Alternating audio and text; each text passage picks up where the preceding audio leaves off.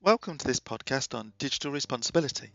There's a vibrant community across the world at the moment driving forward corporate digital responsibility, which includes a range of aspects from digital ethics, digital for the environment, sustainability, digital well-being, inclusion, accessibility, and more. My name is Rob Price, one of the founders of Corporate Digital Responsibility back in 2017. If you'd like to know more, have a look at the website corporatedigitalresponsibility.net. Welcome to episode 12 of the Digital Responsibility podcast, and I'm delighted to be joined today by Jonny Shipp. Jonny, would you like to introduce yourself? Yeah, hello. Thanks for having me on. I'm in Brussels, speaking to you from Brussels. I'm a social entrepreneur, management consultant in strategy and technology and public affairs. I founded the Internet Commission, and we'll talk more about that. It's after a career of 14 or so years with O2 and then Telefonica Group, looking at what we call digital confidence, working on leading digital confidence and issues and initiatives which across Europe and beyond. So safety, data privacy, security, regulation, and other corporate affairs issues. I as a young man, I studied anthropology, and I've had a long-standing interest in corporate culture and organizational culture, and really I've been looking out for that along my way, and that one of my, recently that's a big part of my interest, as well as the digital responsibility piece, and I see them coming together in what I'm doing. That's great, and of course it's brilliantly aligned with some of the work that Christopher and I did in the past, where things like digital well-being and privacy were a key part of how we defined corporate digital responsibility. So tell me a bit more about the Internet Commission itself in terms of kind of its goals and how it operates. So it started in earnest in 2018, and I had sort of the support of colleagues at LSE Media and Communications Department, and also WIRA, which is Telefonica's startup accelerator. And the idea, as well as really for me personally, to continue to make a contribution in this field of digital confidence and to continue to work on the issues, was to see whether we could make a contribution to reversing what I saw, and I think many others saw, as a negative cycle of trust issues online, and the response to those trust issues being sort of knee-jerk regulation by outrage, and the response to the knee-jerk regulation by outrage being really only tactical from organizations, and the whole cycle just not really making any difference to what were obviously problems. So the idea is and was, can there be a more positive cycle? Can we get beyond this regulation by outrage, which is sort of born of a certain kind of need to respond by politicians and regulators? And I think, this is not an unknown thing. This is going on. This new idea is to be more strategic about regulation and more strategic about how to engage with these issues.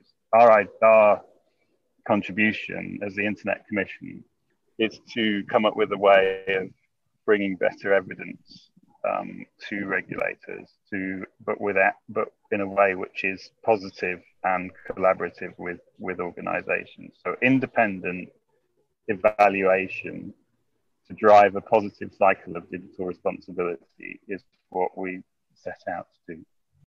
In the course of I suppose, evaluating the behaviours of these platform providers, and in guiding what good or bad practice might look like for those organisations, how have you contended with the purpose behind these platform providers? Because I suppose a purist view is that they bring a marketplace or a platform for people to utilise, and it's up to those people how they utilise it. versus an alternative view which says that platform provider is the police, the watchdog for content that happens on that platform. How has the Internet Commission really, I suppose, evaluated what the purpose of a platform organization should be? I think my view is that we look at these organizations as organizations rather than platforms. And so as an organization, I mean, you may be operating a platform, but as an organization, you have a role in society. So you have to think about what your product is that you're operating and the impact of it. So, so what are the particular things about a platform, let's say, that may have an impact on society? Where is the impact? And of course, then if you think about that, we're into a discussion about how decisions are made about online content, conduct and contact. And that was the sort of, that's moving from like the big vision of the Internet Commission to what specifically are we asking about. That was how we got to our focus on last year, and we're widening it now. But our initial focus was very much on content moderation. And so what I'm sort of saying and what we've been working on is the link between the organization, the role of the organization in society and its social impact, its corporate responsibility, if you like, and the very specific practices and processes which exist in a platform and are there to make it work, but also to make it work in the way that the organization wants it to work, and hopefully thereby to have a positive impact. So we started by looking at these issues of content moderation, and big issues, how do you, so to your point, how do you balance freedom of expression and privacy and safety? How do organizations do that? But they have to balance them. They can't just, I think, say, it's up to people how to behave, because they are in the end an organization that has responsibilities as an organization. So they have to think about their product like anyone putting out a product. So there was work obviously going on, and this bit is not a new topic, but there was a big thing in 2018 that was announced, which was the Santa Clara Principles on Transparency and Accountability in Content Moderation. And so we took that as a starting point and built our evaluation framework to incorporate this. So the first thing we did is said, well, so what are the questions that we might want to ask of organizations, and which would help us to look at content moderation, but also taking on board these sort of two really important concepts that I think I've already alluded to, but procedural accountability, that it is about the processes at work within these organizations, not necessarily wholly about the outcomes, but it's about what processes are in place and how well are they working or not to some extent.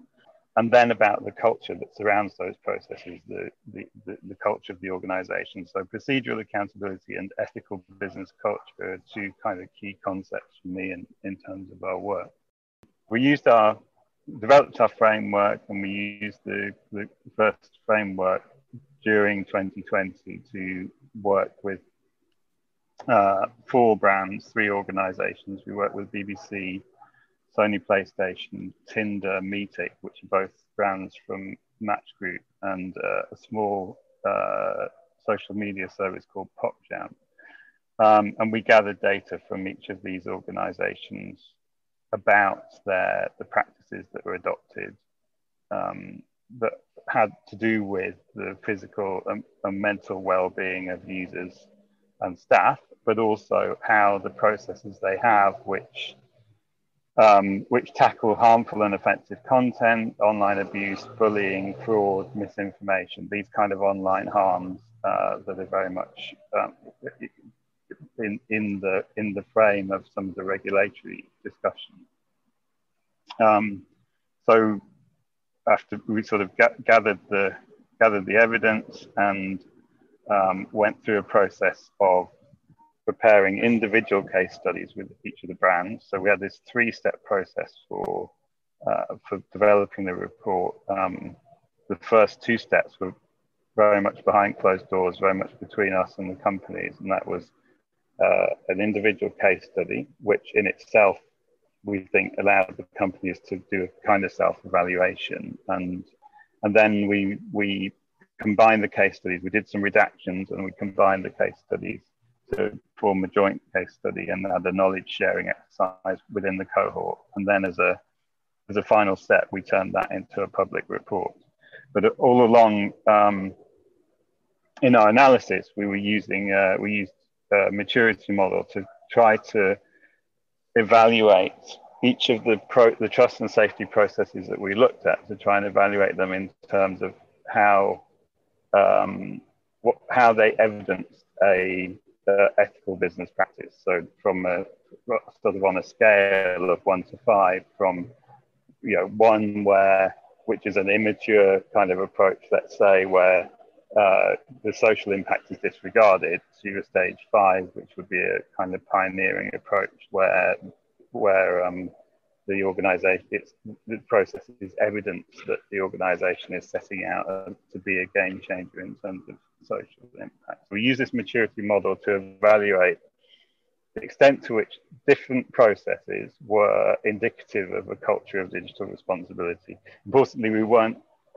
placing the organizations on that scale, we were placing practices. So each of those organizations did have a range of practices across which sat across the scale. But that allowed us to get some insight, I think, into what was driving the organization in relation to these practices. It's interesting because as you've talked, I'm reminded of the Ethos Fund that defined 7 principles or 7 guidelines, if you like, for digital responsibility in the work they've done in Switzerland. So they're an investment fund around managing pension funds. And the first of those was must have a digital responsibility code that was kind of publicly available and anyone could see, that was the pointer to how that organization did behave and indeed the responsibilities they took alongside some of the things that you talked about there. We should give a plug to the report. So the accountability report was published in January this year, I think. How was the reaction to that? What did people say, and how have you been able to build on that over the last couple of months? Well, you can read the report for yourself, first of all, on our Internet Commission website, which is inetco.org/report. And we're still gathering kind of feedback from all the people that have downloaded it and interested in reading it, and would love to kind of hear more from your listeners and others about what they think. The biggest endorsement so far, I think, is the renewal of some of the partners. So the companies that participated in the report, Match Group are going to participate again this year, and we talk about the slightly expanded evaluation framework that we'll be using. Sony has also renewed their participation, and we're also welcoming Twitch into the process this year. So we're very excited to be working with Twitch in the coming months. It's great that more companies are coming in and renewing, and so I assume that means that they're seeing the value in it. And also, I think it's also about confidence in it being useful going forward, because it's a fairly kind of long-term game for everybody, I think. But the individual discussions with the regulators are perhaps also really important. So we've been engaged with Ofcom and with the people at DG Connect, and we're starting to engage more in the US as well. And I think they will be conversations for which this year's report will be very instructive, but we'll also be looking for where we need to adjust in future cycles. So that's the kind of conversation that we're having. But I think that the reception among those groups so far has been positive. They've, in fact, to be fair, they've been encouraging all the way, but I think the first report has been well received. It's fantastic that you've got more buy-in to it, and it must be great to have those new platforms on board, because presumably as you take on more people and you expand your network, then you learn more along the way, and that maturity model will increase. I was meaning to ask you, Jonny, often when the media and government organizations talk about these organizations providing these products, they talk about moderating content, they almost say these providers need to better manage and govern their own rules and regulations on their own platforms, which I find odd for a public sector organisation like the government or the EU to say this third party, this private organisation should run their rules better over our citizens in the digital world. Do you see any scope for standardization and getting these organizations to adopt a code that's used across the world? Or do you think it is in the scope of the specific provider to have their own approach on a platform by platform level? Might be a difficult question to answer. People do tend to look into the idea of the code and everything needing to be the same, but it's hugely difficult. I mean, we've seen, well, even within our small cohort in the first year, the companies involved are so different. So whilst they've got challenges in common, and they definitely have to make decisions about content, and they're tackling problems, but coming from their own directions, they're running very different kinds of businesses. And so to try to have one set of overall rules for such a diverse range of businesses, even within our small cohort, but if you think about all the different businesses and types of businesses that exist in and have a relationship with, even ones, if you even narrowed it down to those that you would say had a relationship with online content, there'd still be a massive range of different activities.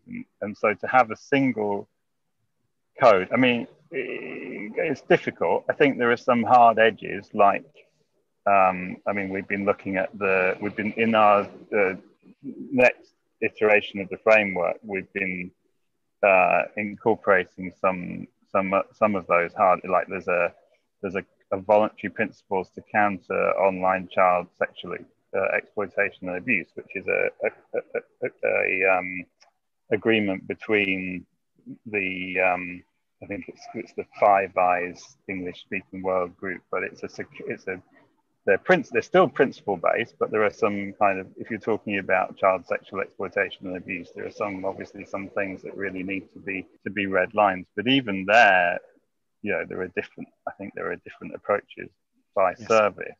And so I actually think that, you know, it's right to say, and this is the procedural accountability point, really what's most interesting is, are companies following what they say they do, and have they got something that they say they do? I mean, at a very basic level, do they have some principles, and do they then put them into practice? And that's I think the starting point. Certainly of our work, we haven't set out, and neither could we set out, to really make a judgment about whether the rules that a big company puts in place are the right ones or not. But what we could have a judgment about is the extent to which those rules are being well implemented, and also the ways in which they're implemented, and whether that would point them in a sort of good direction. Yes. I guess it's the grey fields in between the hard edges that cause the issue. When you're expecting an organisation like Facebook to determine whether or not breastfeeding on their platform, photos of that is sufficient versus hate speech, they often form the fuzzy edges that it seems odd to ask an organisation like Facebook to say whether such a thing is right or wrong. I've always found that quite an interesting tension within these communities. It does touch on, I guess, that general area that I've talked about a few times, which is, I mean, it's interesting that the organisations that you talk about are international organisations. Is the first point, but understanding for any organisation to understand legally what's right, what the regulatory framework is, and what the ethical appropriate behaviours are per local country, UK, for example, per region, Europe, for example, per globe, or indeed per different regions in the globe, it is just really complex. Where it's in the grey areas, it's very easy. I would hope it's very easy at the extreme levels. Obviously, one of the things that's happening in Europe is the arrival of the Digital Services Act, which plays out in this area specifically. Have you got any thoughts as to kind of the impact that might make, certainly with a European lens at least? Well, I think it will eventually improve online experiences. It will take some time, and there will be some big challenges for both the policymakers and the tech companies along the way. And I think there is a lot of the digital package, which is the Digital Services Act, Digital Markets Act, but other instruments as well that are both from the past. The GDPR is the obvious one, but there are other things. There's the Digital Governance Act, and there are other things around it. And I mean, I haven't done it. It will take a lot of getting your head around where these things conflict and where they overlap. And I think that's the discussion in Brussels and will be for some time. I think it's obviously difficult to introduce rules, that keep up with changes in technology. That's the big challenge, and it needs to be done. I think that there are some people thinking that these rules need to incorporate the possibility of more iterative processes, and that's interesting. Quite how that will be done in practice remains to be seen.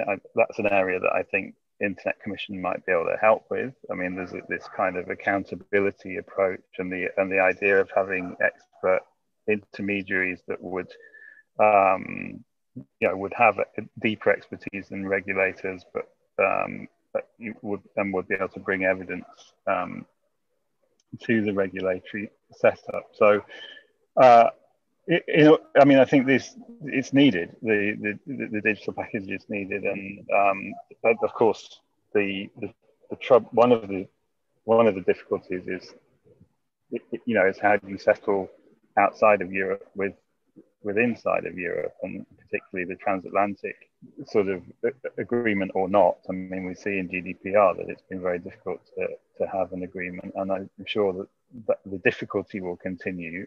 But in the end, there will have to be some kind of alignment. And I think that the idea of some regulation has to be there, and I think I do think that the end result will be positive for users. And I think, in a sense, I mean, I expect there to be more tensions. I mean, we've seen tensions in terms of Australia, as you say, kind of this US-Europe piece. As I saw a post on LinkedIn earlier, trying to predict kind of what would happen with the arrival of the Trump social media platform, whatever that looks like and whatever that says. Undoubtedly, there will be some evolution, if you like, in terms of the alignment of regulatory position across the world. But there will probably be some tension and rocky times to kind of get to that point, I would envisage. I guess finishing up, what would you see happening in 2021 for the rest of the year around what's next for digital responsibility? What's next for the Internet Commission? What are you looking forward to?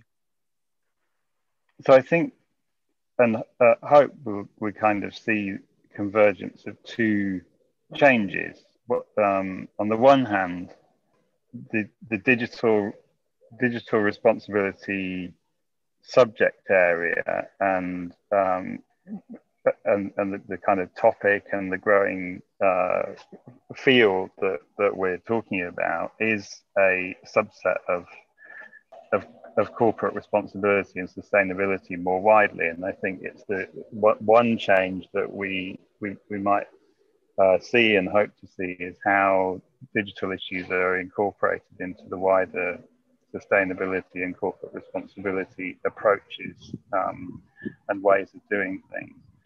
And at the same time, I think it's, the key to getting into a better place is this ever bigger focus on ethical business culture.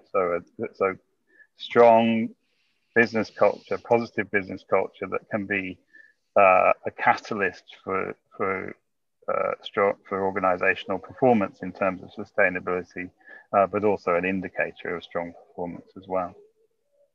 Fantastic. Yes, absolutely. I think that business culture is right at the core of a lot of the digital responsibility challenges that we see on the horizon, and something I'm sure we'll be considering in more depth on future podcasts. So thank you, Jonny, for your time today. It's been a fantastically interesting conversation. We really appreciate your time. But for now, everyone, thank you for listening, and you'll hear back from us next week for the next podcast. Thank you.